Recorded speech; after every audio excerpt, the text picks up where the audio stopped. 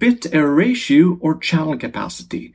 Which metric should I use when evaluating communication systems? This is a question that I've got many times on social media. In this video, I will provide you with my best answer.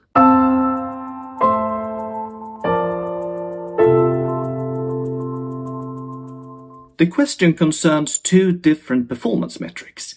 The first one is the bit error ratio, or BER. And you might have come across this if you studied digital communications, where it is the most popular metric to consider. However, if you have looked into recent papers analyzing wireless communications performance, then the channel capacity, which comes from information theory, is very popular. So why is that? Why don't we also consider the bit error ratio in research? To break this down for you, let's take a closer look at each of the different metrics and their specific properties. The bit error ratio considers the transmission of a certain sequence of zeros and ones. So these are our bits. And then you receive a sequence of zeros and ones as well. And you compare the sequences and can determine how many errors that were occurring during these transmissions. How many zeros and ones that was flipped to the opposite mode. These errors can be caused by a number of different things. There will be noise in the receiver, there might be interference in the system, it might be also that you have encoded your signals in a suboptimal manner, which is making noise interference sensitivity larger. And it might also be that your receiver operation is not implemented in the most optimal way, but that is also causing additional errors when you try to reduce your computational complexity. So how do we compute the bit error ratio? Well, it is defined as taking the number of bit errors and divide with the total number of bits that you were transmitting. So this is the ratio that we consider. In this example, when we have 2 errors and we are transmitting 10 bits in total, well then we have 0.2 or 20% as our bit error ratio. The BER abbreviation can also stand for bit error rate, and that is not formally correct because there is no really time dimension as you expect when you talk about rates of something happening, but it's used synonymously. It can also be called the bit error probability, because if you're sending a large number of bits, well then the percentage here is representing the probability of getting errors. So if you have a 1% bit error ratio, well then you can expect that if you transmit 100 bits, you will get roughly 1 of them wrong. Let us now take a closer look at the channel capacity, also known as a data rate. So this is the number of bits that we can transfer per second without any errors, so it's 0 BER.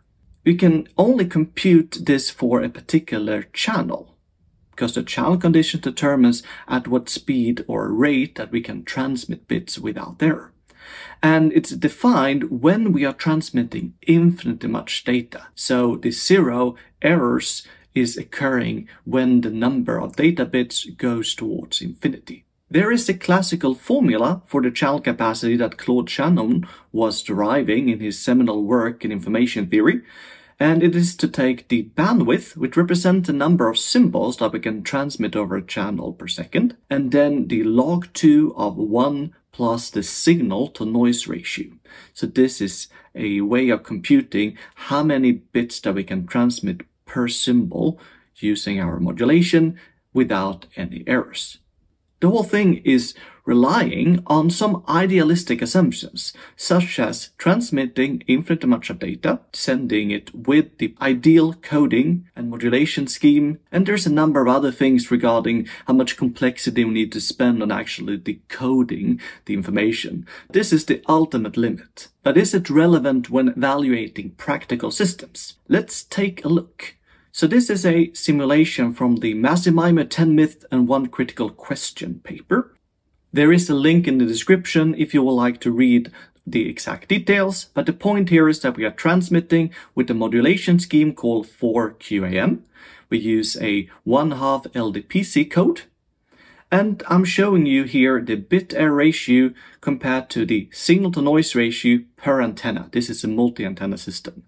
The important thing is not the exact numbers here, but that there are 4 different curves. The first curve to consider is this straight line that comes from the channel capacity. So with this modulation scheme, we are transmitting at a particular data rate, number of bits per second. If you use the capacity formula, you can figure out what kind of signal-to-noise ratio you would need in order to deliver that.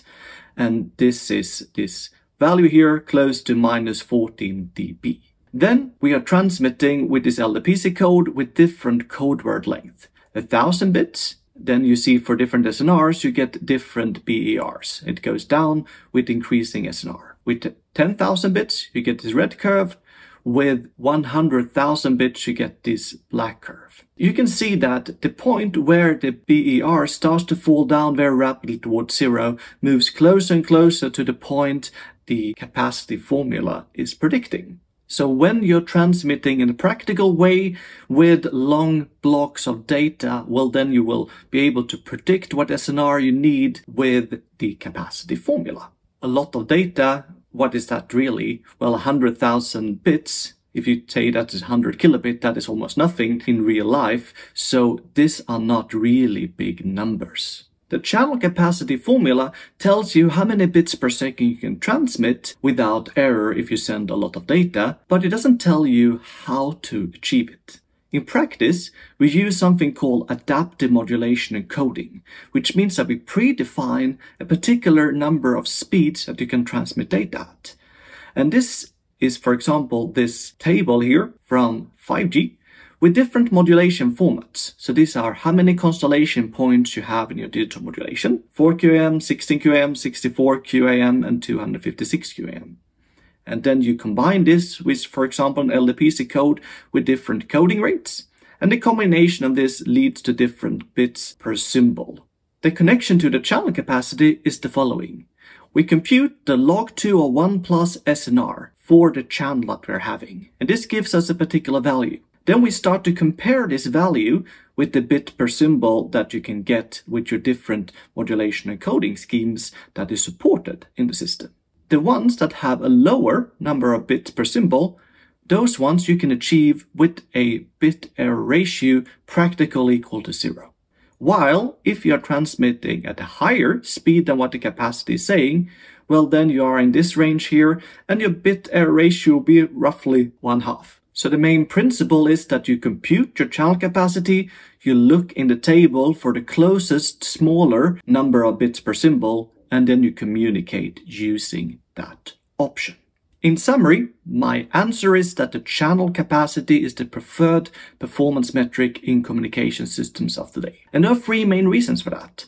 One is that we are transmitting a lot of data, so we can use channel codes to take care of the errors. So the information theoretic limits are closely approached in practical systems. The second one is that when we are performing adaptive modulation encoding in practical systems, we are not getting a large bit error ratio. We are picking the modulation encoding to get the small one, and then we are achieving a data rate close to the capacity. The third point is that the capacity expressions are relatively neat and easy to understand. We started from the log2 or 1 plus SNR formula, which is very simple, but even in more complicated scenarios, with multiple antennas at base stations serving multiple use at the same time using beamforming, we can get expressions for the capacity of the individual users that are fairly easy to understand, where you see how different parameters affect the performance. And then you can optimize those parameters, such as how you divide power between users and how you pick the directions in which you are transmitting. By contrast, the bit error ratio expressions are only simple if you neglect channel coding, which is not particularly interesting in practice. In practical scenarios, you will just have to run big simulations to compute the BER. And if you do that, you can just as well compute the block error probability with your actual modulation encoding scheme. That would be the end performance metric, but the capacity is a good approximation of for what data rates can you achieve a very small block error probability.